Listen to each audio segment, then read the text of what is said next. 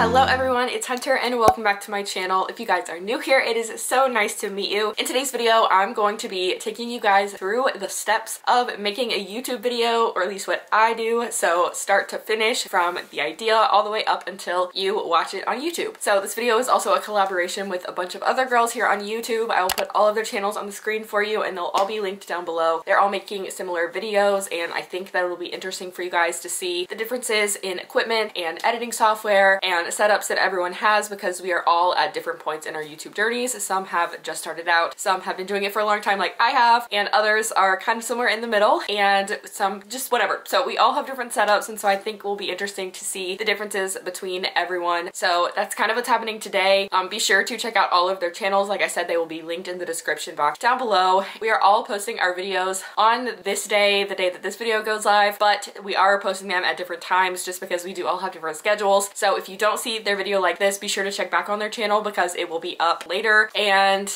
if you do not see the video, then be sure to check out other videos on their channel. So now let me go ahead and just tell you what's gonna happen in this video so that we can kind of start with a framework. First, I want to give a disclaimer that first, this video is purely what I do, and whatever I'm doing is not the right or wrong way to do something. So if you make a YouTube video differently and you're just curious, just keep in mind it's just how I do it, and you don't have to do it this way if you don't want to, or if you don't have the money for some equipment that I have, or things like that. Also, this is gonna be a pretty brief overview of stuff because I do have a couple of in-depth videos on my channel about my equipment, about how I make my thumbnails, and how to brainstorm video ideas. So just keep in mind that if I am speeding through something pretty quickly, it's because I have another video on my channel about it, which I will also link in the description box if you would like more information. So now let's go ahead and discuss the topics. First, we're gonna talk about planning, my filming setup, my equipment, editing, thumbnails, and uploading. So first, we're gonna talk about planning. I think planning is the first step in anything that you do, and I do think that planning is probably one of the most important steps. So I have some notes on my phone, so I'm just gonna go ahead and read these off for you. But planning helps me to know when to film a video, and it gives me an outline of what I'm talking about. This video, right, that I'm filming now did require a lot more planning going into it just because I do have so much information and I want to make sure my thoughts are gathered. But for vlogs, those are less planned out, and videos like my monthly favorites videos, those are just things that I kind of curate throughout the month. Same thing with my reading videos, things like that. But videos like this where I'm sitting down and talking to you more in depth and giving you more valuable information rather than just entertainment do require a bit more planning. But that's because I want to make sure that I'm giving you information that's concise and helpful without being too overwhelming. So next, we're going to talk about my filming setup. Like I said, I do have an in-depth video on my channel about all of my equipment and everything that I use for my YouTube channel, but I just want to talk about my filming setup real quick. So this is just a brief overview of what I use for all of the videos that I make. For the most part, I use a Sony a6400. It is an incredible camera. It is a bit of an investment. It was just under $1,000. After tax, it was over $1,000. So it is a really big investment, but it's incredible quality, and I do have a review on my channel if you want more information about the camera. But all I can say is that I 100% recommend having a camera like this one because it makes the quality so good. But if you don't have it, it's not the end of the world. And then on occasion, I will use my Canon G7X, which I used for years, but just felt like I needed to upgrade. I used that one for years and it was great, but like I said, I needed an upgrade. So on occasion, I will use that camera for B-roll or behind the scenes if I'm using my Sony to film something as like a main video, and then I use that as like a behind the scenes secondary camera. And I also use my iPhone 11 Pro Max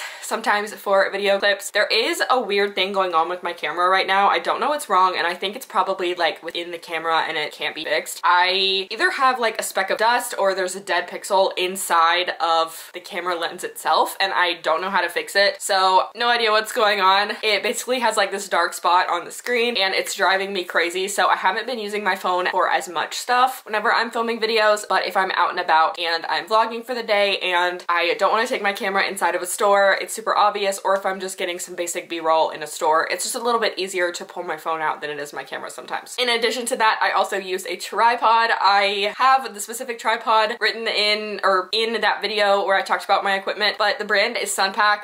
That's pretty much all I can tell you about it. It has a rotating head, so it makes it easier to film videos at different angles, and it's pretty sturdy. I paid like 50 bucks for it from Best Buy. I think a tripod is 100% worth it because then you can film wherever you want to without having to worry about having a surface to put your camera on. And I also prefer 64GB SanDisk SD cards just because they hold more content, they hold longer videos and bigger video files. Bigger is usually better when it comes to an SD card. 64 is typically more affordable than 128, and I just switched back and forth between two different 64 gigabyte cards. So that is my filming setup as far as equipment goes. In terms of where I'm going to be filming, I kind of just decide on a whim. Right now I decided that my bed was made, my room's clean, the light's good in here right now, so I decided to film in here, but sometimes I film in my office or my living room. It really just depends on what I'm talking about. This video probably would have been better in my office because that's where I have all of my tech stuff, but I like the way this background looked better. But if I am talking about my favorites, sometimes that's more vlog style, and I just hold the camera. I also use a smaller tripod whenever I'm vlogging around my house, just so that I can set it on different surfaces pretty quickly without having to remove the camera from the big tripod constantly. And sometimes I film in my bedroom because I think it looks nice. If I'm talking about home decor or cooking or something, I'll be in my living room or my kitchen. So it really just depends, and I think that's a good thing for you to plan into your video because the lighting can be different in different rooms of your house based on what time of day you're filming. For example, if it was earlier in the day, I probably would have filmed in my office, but there's like a reflection on the building beside my house that's like coming into the window right now, which is giving me incredible light. So that's kind of how you kind of have to plan on as far as like your atmosphere. So next we're gonna move on to editing equipment. I edit on a MacBook Pro from 2019 and I use Final Cut Pro. It is a really big investment. It's $300 US, but if you have the money for it, I highly recommend it. If you do have a MacBook and you're not quite ready to invest in it, you can always get a free trial of it and see if you like it and then decide to upgrade, or you can just use iMovie. I know lots of people who use iMovie and they have 100,000 followers, 100,000 subscribers, so it's not necessary, but I really enjoy it. So that's why I use it. And some other hardware things that I use, I have a USB-C adapter for my MacBook because it only has 2 USB-C ports. So I use that so that I can put in my SD card and so that I can attach my SSD, which is a solid state hard drive, and it is an external hard drive. I use that whenever I am editing my videos so that I can save the space on my computer, and that way I can travel with it if I ever need to edit on a different computer. It just makes it so that I always have it with me, and it makes it so that my videos are kind of in set places, so in case something were to happen to my computer, nothing happens to my videos. So now we're getting into the actual editing, which is something I've actually not talked about a ton on this video, on this channel. I have made some videos where I'm editing in the background, or I kind of give like a very brief walkthrough of how I edit, but for the most part, I've kind of just done some like really quick videos, time lapses, but now I'm gonna kind of give you a more in-depth tutorial. It's not really a tutorial, more in-depth of how I edit, just because I haven't talked about it before. So the first thing I do is import the footage onto my computer. I use my adapter, plug it into the computer, and then I create a new folder on my desktop titled whatever the video is, and then I drag the stuff from my SD card onto my computer. And sometimes it takes a long time because the clips are pretty big, but putting them in the folder makes them easier to find, and they're already separated, so I don't have to worry if I filmed multiple videos on one card and I'm importing them all at the same time. After that, I open Final Cut Pro and I create a new library and a new project. I do a new library for every video because I have run into the case where the library is like 400 gigabytes and then the the SSD fills up, and then I kind of just have to work around stuff to figure out how to finish editing. It takes longer and it's just overall more frustrating. So I just make every video its own Final Cut library, so that way I can delete old ones once I'm finished with them, and so I don't have to delete project files that I'm not done with yet, if that makes sense. Then after that, I drag all of the videos, all of the clips into the timeline that I'm working with. That's pretty simple. It doesn't take that long. I make sure they're in order before I drag them, and then just drag them. That's it. Super simple. After that, I add a custom LUT effect. Basically, it is adding a filter to your videos. You can buy LUTs. I can't remember what LUT stands for. I'll put it on the screen. I'll look it up while I'm editing. But you can use custom LUTs and you can add coloring to your videos. I just overall think it looked better. Here, I'll show you a clip of what it looks like with it and without it. The whole video is edited with it. The LUT kind of just makes coloring look a little bit better in my opinion. So I do that. I drag it onto every single clip before I do anything else because they're whole big chunks, and once you start cutting stuff, you have to add it to individual tiny little clips and it just takes longer. So I just do it all at one time right at the beginning. Also, I cannot help you make a LUT. I literally don't know how. I couldn't tell you how I made mine. Basically, I turned one of my I turned one of my Lightroom presets into a LUT, and that's about as good as it gets. I found a YouTube video. I don't know where that video is anymore. If I can find the link, I'll put it in the description box, but I can't guarantee that I'll be able to find it, but it was really helpful for me. The next step is the rough cut, which is what takes the longest in any process of me making a YouTube video, from planning to filming to the rest of the editing. Literally, rough cut is the longest thing for me, and it's probably what's longest for most people. Rough cutting means that that you basically are just cutting out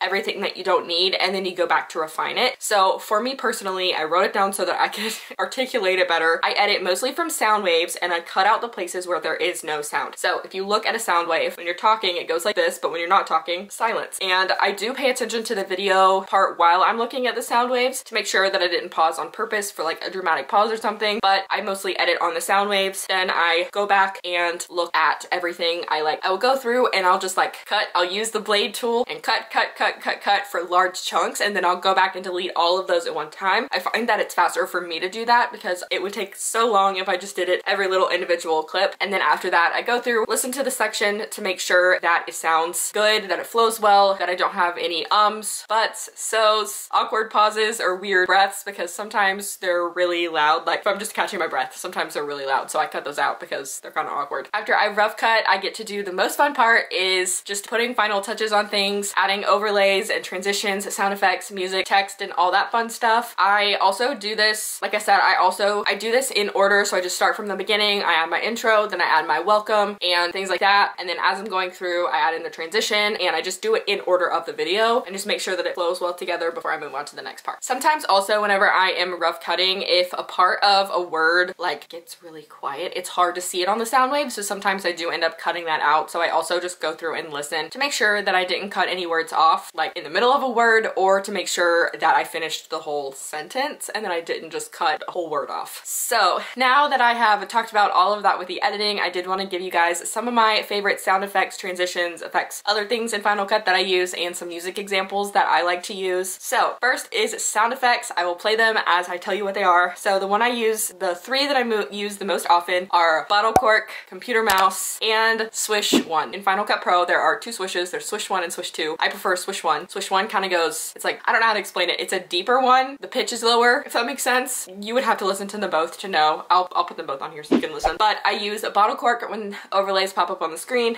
I use computer mouse for pop up on the screen and also for transitions, and then I just use swish for transitions. And now for transitions, the ones that I use the most are static, which is the one that looks like static. Then I use a slide. It's literally just called slide. Final Cut has several different transitions that have the word slide in them, but this one is the one that's just called slide. I think I have mascara on my face this whole video. It's embarrassing. And then lastly, for transitions, I use Bad TV, and I mostly use this one for text or for cool montages. This one is actually a video effect, but I use it as a transition. Basically, if you have your clip, I cut off a little bit at the beginning and a little bit at the end and apply the effect to the beginning and end, and it kind of creates a cool transition effect. And then for effects, I use Bad TV, Frame, and Keyer. Bad TV and Frame I use mostly for overlays and montages. I wouldn't use them where I'm just sitting here like this, and I wouldn't use them in basic vlog clips where I'm talking. And then Keyer is just the green screen. Keyer stands for chroma keyer, which means you are keying out color that's on the screen. So most commonly it's green screen, but sometimes you see it as blue or another really brightly less commonly used color in graphics, if that makes sense. You probably didn't need to know all that, but I felt like telling you anyway. And then of course the other thing that I use in Final Cut that is not in effects or transitions, or that most people use, is custom LUT, which I talked about at the beginning of my editing process. Like I said, there are a ton of built-in ones, but you can also add in your own as well. Next is music, and this is not built into Final Cut Pro. You have to download music and you have to use copyright-free music. So I get a majority of my music from hellothematic.com. Attribution is required for each song that you use, but if you forget to put it in your video, they'll literally email you to tell you to do it, and they provide the link, so it's super easy. It's hard to forget, especially because they remind you, so I really like that. So I wanted to share some of my faves on there, so I'm just gonna play them for you now. There is Yours Tonight, West, Wait For You, Think of Me, Sunshine Boulevard, Speckle, Rise Up, Saltines and Ginger Ale, and there are a couple of songs that I really love from the artist Ryan Little. And then I will occasionally get some songs from soundstripe.com. That is a paid subscription website, and you do also have to create a license for each song that you download, but I don't use it that often, and my husband has a subscription to it, which is the only reason why I have access to it. Otherwise, I would never even know about it. But if I personally were to pay, like if I were to make the decision to pay for a music subscription for videos, I would use Hello Thematic. However, Thematic is free. There are a lot of premium songs, but there are also a huge selection of good songs just from Thematic that I don't really think that paying for it's worth it unless there's just a song that you like are really into, if that makes sense. But personally, I think that that Thematic is a really good one, and I know some that other people use is Epidemic Sound, but you have to pay for that, so I stick to Thematic.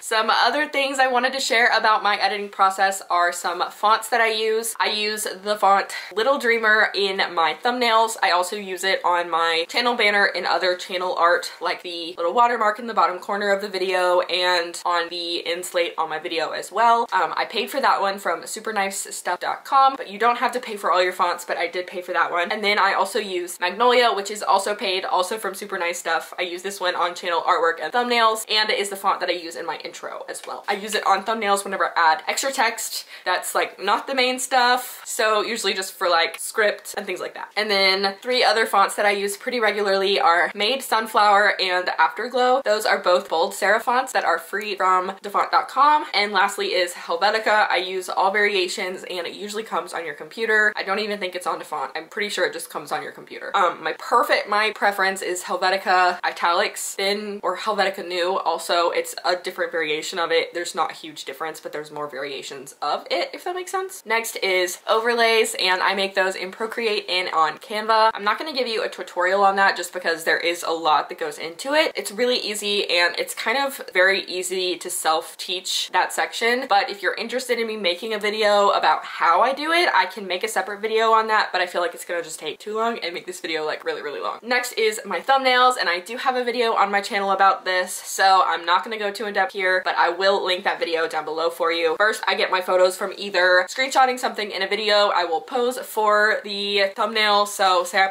pose now, I would screenshot that on my computer and do it that way, or I'll take pictures on my phone and add them to my iPad. I make all my thumbnails on my iPad, and I use 3 different apps. I use Lightroom to edit, I use Collageable to make collages if there are multiple photos, and I use Procreate for text, overlays, and drawings. The last topic that we're going to be talking about is uploading. When you upload, there are a couple things you have to do. So first, you have to include a title. I try to think of something that I think is interesting. So for example, this video is going to be how I make a YouTube video from start to finish, all the steps I take to make a YouTube video, or something like that. I feel like it's long enough, and I feel like it takes up all 100 characters that you have available. I also try to make it a more searchable topic, so if it's not necessarily pertaining to just me, how to make a YouTube video from start to finish instead of how I make my videos from start to finish. How to is going to be more searchable than how I make my YouTube videos, if that makes sense. In the description box, some things that are important that you don't necessarily have to have, but things that I feel like are important, and also things that I do. So first, of course, you want to add your music attributions. Make sure you don't forget those. And in my description box, I have chapters. Basically, when I'm editing, I take note of different transitions in the video. So for example, this video is going to have several different chapters. I'll take note of whenever I started talking about uploads, and then I'll just put that all in the description box so there are chapters, so that way you can skip around to different parts of the video based on the topic, and it might keep you engaged for a little bit longer. And also I think it's good for SEO because it includes more words into the data. Some other things that I do are add any relevant links. So if I have my camera, I will link my camera. If you want to know where my shirt's from, I can link that if I know where it's from. I don't know where it's from, I thrifted it. But if I'm talking about something or doing a haul, then I'll include links to stuff that I purchased, or if I do a favorites video, I'll include links. So relevant links are important. If you have affiliate links, even better. Just make sure that you let people know that they are affiliate links so that they know you're making money from it. In fact, I have something in my description box that says if it has an asterisk next to it, then it is an affiliate link and I will earn a commission from the purchase. I also have upload defaults on my channel for my description box. It includes a space for my social media links, any affiliate links that I just keep in my description box already, any other relevant information. I introduce myself in my description box. I have my email address for contacting if you're a brand and want to work with me, just so that people can find it really easily. I have everywhere on my channel, so there's no question. If somebody wants to work with me, my email is there. Makes it super easy. And also I have a sub count down at the bottom, and that's for me so that I just have a good idea of where I was at subscribers when I uploaded that video, just for documentation purposes for me. And then while you're still on that same page, you can click on more info and you can add in all of your tags. I used to do a lot of tags. I was really heavy on the tags, but I'm not so much anymore. Kind of just add a couple of relevant keywords and move on. If you are monetized, then you have the option to click next and go to monetization. So from there, it will allow you to choose what kind of ads you want to put on a video, and it'll let you choose whether you want pre-roll ads, mid-roll ads, and post-roll ads. So beginning, middle, end. I think the first one is required if monetization is on, but the other two you can turn off. So for the mid-roll ads, I try not to. I do the default ones because sometimes YouTube adds in like way more than I want. They'll add like 4 in a video, which I personally find really annoying. So I go in and I go back to the timestamp. I usually choose the end of a chapter that I created and put an ad there, so that way it's not cutting me off in the middle of a sentence. I have finished that particular topic, and then it just makes more sense. It flows a little bit easier. It's kind of like when you're watching TV, they don't just put a commercial in the middle of the show that you're watching. There's like a natural break within the show, if that makes sense. Then the next screen is if you have monetization. Next you just go through and there's a thing. If you have monetization, you know what it is. If you don't, it doesn't matter. And then elements, you add an end screen. I always add an end screen. I import from previous video so that I can have the same end screen on every single video. It's the same length. It has all the same links on it, and it just kind of has the nice layout that I created that I actually put in at the end of my video. And then for cards, I put in my last top 5, my last 5 videos, or if there is a section that I'm talking about something specific, then I will include the link to what I'm talking about or to other relevant videos. So for example, for what I read in September, I will put what I read in August, what I read in July, what I read in June, whatever, so that it has more book related videos. And then depending on the day, the last step that I do is either schedule it or make it go live. If I am finishing up a video on the day that it's supposed to go live around the time that I typically upload, I upload on Monday, Wednesday, and Friday at 11 a.m. Eastern Standard Time. But sometimes I am taking too long to edit, or I didn't quite finish something before that time. So if it's after the time that I regularly upload, then I'll go ahead and make it live then. But I typically do schedule my videos because I am a busy gal. Not really, but I try to get them done ahead of time so that I don't have to worry about it the day of.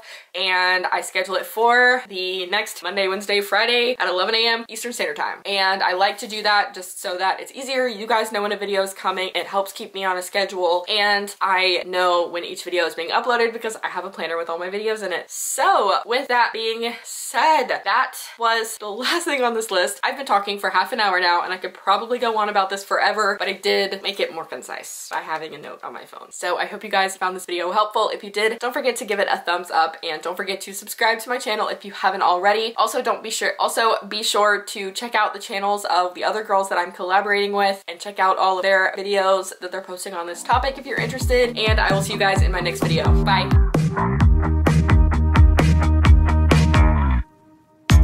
We had a good time from what I remember.